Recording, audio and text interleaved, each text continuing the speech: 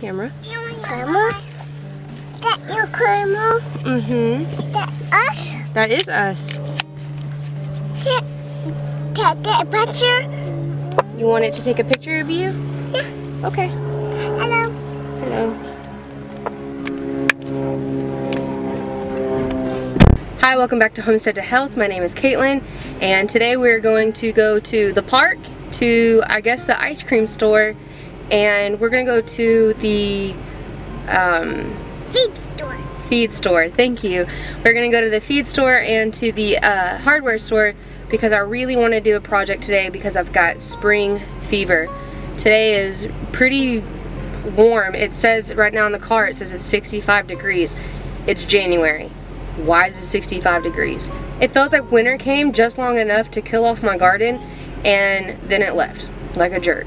But I'm really excited. I'm hoping to build a cold frame today so that I can get some plants going, to get some plants started in my shade box over by my kitchen window. Despite my hard feelings about winter, it is a beautiful day outside, so it's going to be a great day to go to the park, to do a project, and to just spend time hanging out with my kids. It's a great day to take y'all along, so let's go.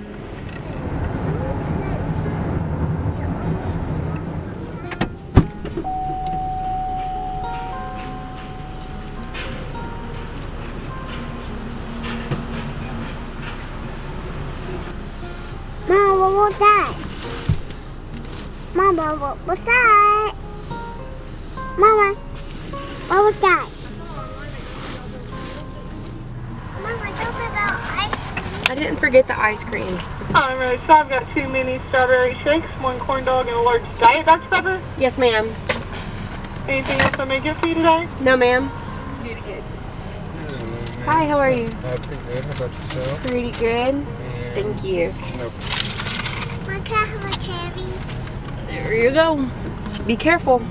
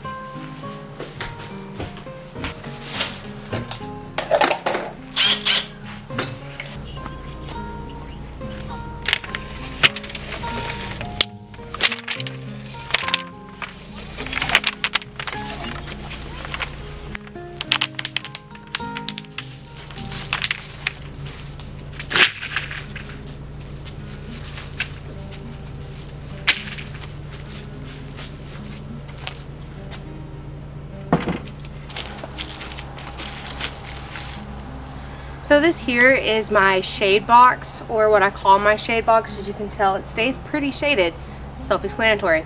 But it does get a pretty good amount of sun also, depending on what kind of day, type of day it is.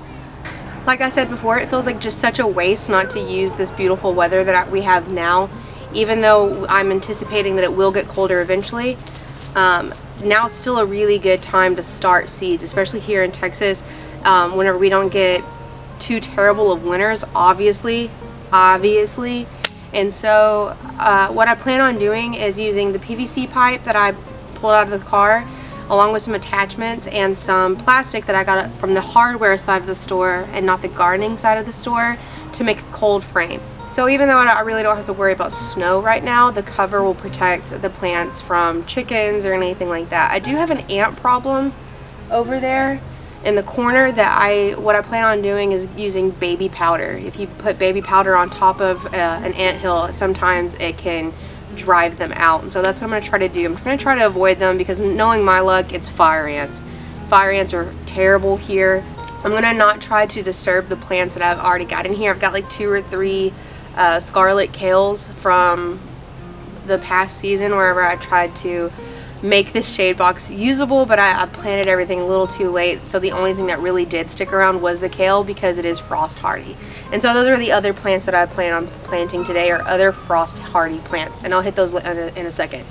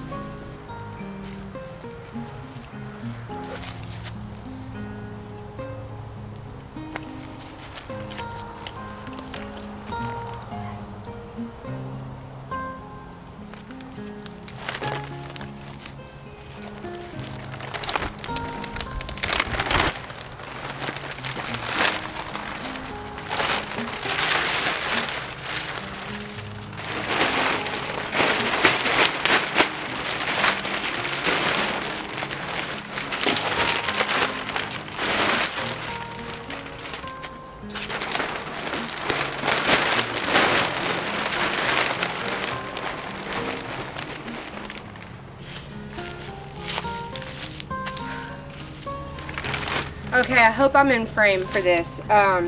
So this came out pretty dang great.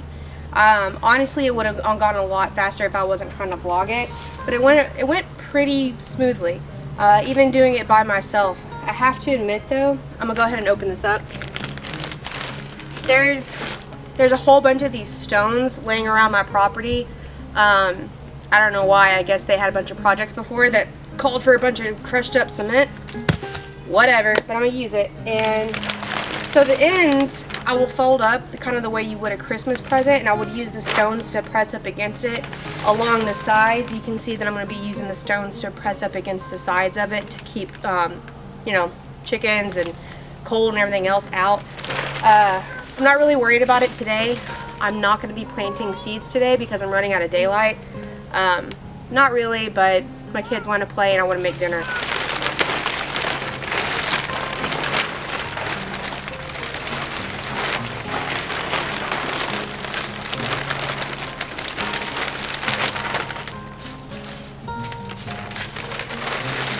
You can kind of see in there, you can see that it's domed pretty well. I'll be able to remove the stones, pull the cover back and water it as I need to water it. There's no shortage of light coming in. So as I was making the video, I was trying to be pretty diligent about showing you what materials I was using. These pipes right here are 3/4 inch PVC pipes, and I had something across the top at the store, but long story short, I had to leave it at the store because there was no tag to tell what the price was, and I was ready to get out of there. So I found these sticks that I used last year to stake my tomatoes, and I found them and I thought, why not? So a little improvisation and my favorite thing in the world, which are zip ties, and I was able to create stability. So it's been anchored on the sides like I showed, using 1-inch clamps, and then I used the sticks and the zip ties to give it stability at the top. I'm not gonna lie, whenever I was bending the PVC pipe over to fit into the clamp, I was pretty certain I was gonna, it was just gonna go loose and smack me right in the face. But I'm really glad that it didn't. I did end up stabbing myself in the hand with the drill, but I mean, what's a project without a few boo-boos, right? Overall, I'm really glad and I'm really happy with how this turned out. I think, honestly, in the future, because I have my greenhouse set up, but I can just tell that this is going to end up being way warmer. In the future, I might do a mini greenhouse this way because, I mean, I just think it's going to turn out really, really great. Also in the future, with any future property or future garden beds, I think that I would always do my brassica bed this way, because brassicas are, you know, your cabbages, your broccolis, your kales, they tend to get eaten up pretty bad here in the South, your collard greens, and having something like this that would keep them protected is very valuable. So I think going forward that this is going to be something that I repeat in the future. Overall, my total cost here in Texas, here in East Texas, this whole project here, not including the boards because I already had this, but just the pipes, the fittings, the sticks, all in the plastic, this all was about 30 bucks for me. I've already got some seeds here from my seed collection that I've picked out to grow over here underneath this cold tunnel. I'm struggling to find the words to express how excited I am that I'm going to be able to be back into a garden sooner than spring and sooner than summer. I have my greenhouse going. My greenhouse is doing well. I just don't have a way to heat my greenhouse, and some of the plants that I tried to start at the 12-week mark, which I'll cover in a completely different video, but some of the plants that I try to start then maybe aren't doing so hot. I'm just so excited to be able to eat from here. I'm excited to be gardening from here way before spring, way before summer. Something about being in the garden and just being in the presence of gardening and farming and just the whole package is so therapeutic to me. And soon after I had to take out my summer garden, I was just kind of standing there and I was, you know, it's just sad. I was so sad. And I remember telling my husband, like, I can't believe it's over. I mean, you would have thought that I had broken up with somebody. It was nuts. So this is extremely, extremely happy stuff for me. I'm really happy to be here doing things, working with my hands, getting food to start. Yeah, Thank you so much for hanging out with me today. Look forward for the video coming up where I plant the seeds in here, what all I'm planting, why I'm planting them, and I think I might also cover how we got certain other structures around here for free. Thanks so much for hanging out with me today. I'll see y'all later.